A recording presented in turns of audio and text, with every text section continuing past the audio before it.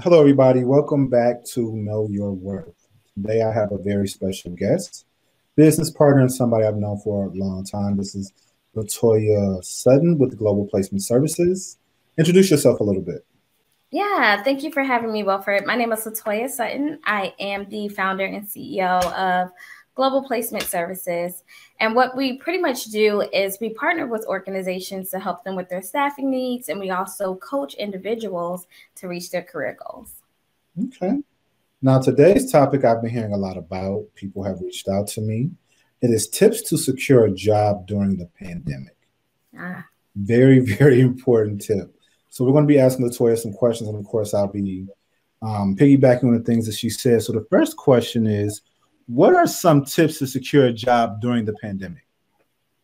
Research, research, and market yourself. Marketing yourself is the number one thing. I always tell people to create a LinkedIn profile because right now LinkedIn is where a lot of recruiters go to look for employees. Because as we know, right now it's an employee market and not more so like an employer market.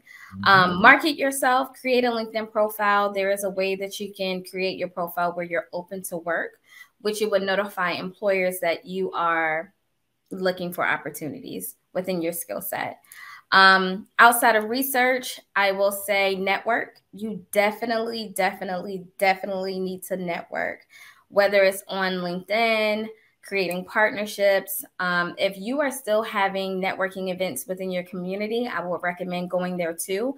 But right now is a virtual world. So I would definitely recommend to attend different virtual events, virtual networking events, webinars, and connect and partner with people. Piggyback a little bit on what you said. Your resume definitely needs to match your LinkedIn profile, like Yes. word for word. So copy and paste your resume and put it in LinkedIn. Literally copy and paste it. Networking, it's even more important now. And not just network going to events on LinkedIn, on Facebook, on IG. There's so many pages that are dedicated to what you're looking for. And not just there, social media. Utilize social media, take advantage of social media. There are different groups, like for instance, our field in recruitment, there's different recruiting groups. So you can partner with different recruiters because they may know of different opportunities that have not been advertised yet. It can be a brand new company that has tons and tons of sponsorships and they need the right person. So if you network with people within your field, or even if you're looking to get into a different industry, you want to look into networking with those people too, so that you can secure that job within the pandemic. Now, just to share, just to throw something out there, I know that a lot of people are looking to work from home. No one really wants to go back out into the field, right? Some people, very few that I came across that want to go out into the field, but a lot of people that's in retail no longer wants to work in retail. They want to work from home. And there's definitely opportunities that you can apply to by working from home. You can look on Indeed, again, create that LinkedIn profile, as you mentioned. Make sure your resume is up to date. Make sure you have a very clean resume. You can go back and look at some of the videos that we shared about having the right resume to get in front of that employer, because that resume is what's going to secure that first interview, and that interview is going to secure that job.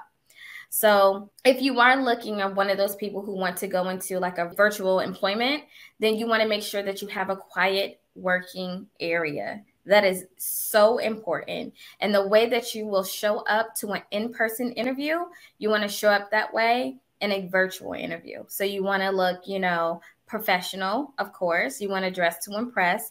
You want to make sure that you're also still taking notes. And a lot of people like the face-to-face interview because you can read body language and then you can have that connection. And sometimes it can still be hard for people to have that connection virtually. But then you can also show some type of virtual body language to keep engaged with the interviewer and the interviewee and smile. Something you said earlier on LinkedIn, type in the bar at the very top, the search bar, recruiters who recruit for whatever you're looking for. Recruiters who recruit for nursing, recruiters who recruit for analysts, recruiters who recruit for recruiters is what I have used in the past. And that's how you'll be able to use that tool to its full extent. And that is what you're looking for. Now, something else you said, a virtual interview sometimes can also be a phone interview. Yeah. Be engaged. Say, let them know that you're listening.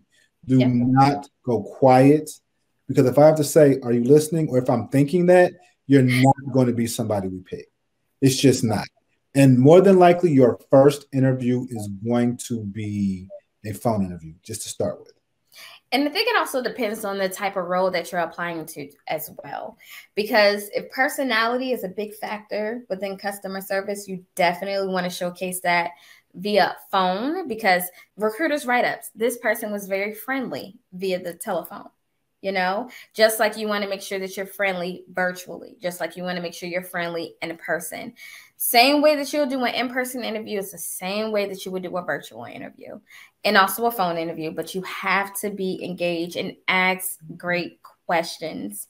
Bring the questions that you want to know the answer to, so that it shows that you're highly interested in that role. Definitely. Never forget to ask questions. You're not just being interviewed, you're interviewing the company. This is a first date type scenario. Don't go quiet, because they'll think, oh, they're not interested. Let me go to the next person. All that nervousness, and I get it. All of us are nervous. Let's just be clear. But you have to be in your situation where it's like, I deserve this. They should be nervous about hiring you. You have to look at it from that point of view. They should be nervous about hiring you. Let's go a little bit more into this. How do you network virtually? Because there used to be a bunch of just networking events. I've been to several. Right. Atlanta. You could go to a networking event every week. Right. Without fail, at one or two on the low end. How would you say, I'm new to an area. Okay. I'm new. I don't know anything about this area. It could be city. It could also be, I'm new to this industry. How would you suggest I go about finding ways to get into that industry? That's good. First, know your industry. You got to know your industry. 2, you have to research.